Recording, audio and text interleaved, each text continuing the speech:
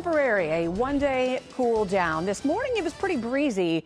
The winds won't be as strong this afternoon, around 3 to 6 miles per hour. It's sunny, but that sun doesn't do much to warm things up. Today's high 27, about 15 degrees below average. Look what happens this evening, though. The winds turn to the southeast. Look at the temperatures. They don't really fall. They're near steady, and they're going to stay near steady overnight. So that's going to be setting us up for what will become a big warm-up starting tomorrow. So clear and cold this evening. Don't get me wrong. I mean, it's cold, 23 at 9 p.m. with a wind chill of 15, but that wind shift is going to spell big changes for us. So check out what happens over the weekend. We start tomorrow morning around 22, but the high up to 50. It's going to be breezy, and then Sunday, less breezy, warmer. 56. We're going to see high temperatures hang out in the 50s for the next 7 days. Our average high this time of year is in the low 40s.